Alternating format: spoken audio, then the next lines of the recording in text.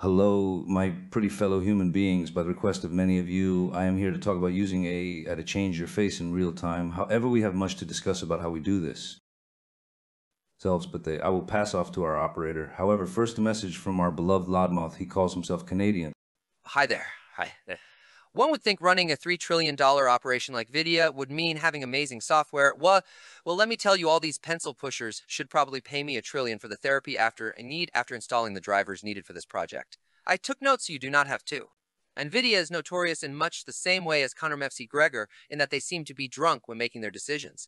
I mean, $3 trillion and they still stress out developers more than the Google Cloud platform. Maybe if Jensen changed his jacket, he could find some change in those pockets to invest on making this easier for the rest of us. So here is Owen. He is going to go through much of the needlessly insane actions to get you past this rear-end thumping that is installing CUDA for machine learning. Sorry, I thought I would let Owen speak, but to be fair, he's far less pretty than me, and he is enjoying this voice tool too much. On the screen is the CUDA toolkit. Download this and buckle up for a depressing time. I will have all notes in the comments, and my secretary Owen answers questions in the comments. If you paid attention, and I do not know why you would. You just downloaded CUDA, install that. It was CUDA 11.8, remember that, or rewind the video and try not be kind. Now, for some reason, with $3 trillion, NVIDIA software needs you to add more to their software to get their software to recognize their software works. So if you ever feel bad, remember these geniuses are considered the best of the best. Now download the one highlighted on screen, or do not download it, turn off your computer and go outside and touch some grass. Or more likely complain about my voice in the comments. Remember to like and subscribe for random stuff that will make your nose bleed and leave you constipated for days because all you do is sit down on a computer. God, I love you guys. Go to your downloads folder, you will have a .zip file. You will want to right click and extract, then you will have another folder. Go into that folder all the way down under the directories if you know what I mean.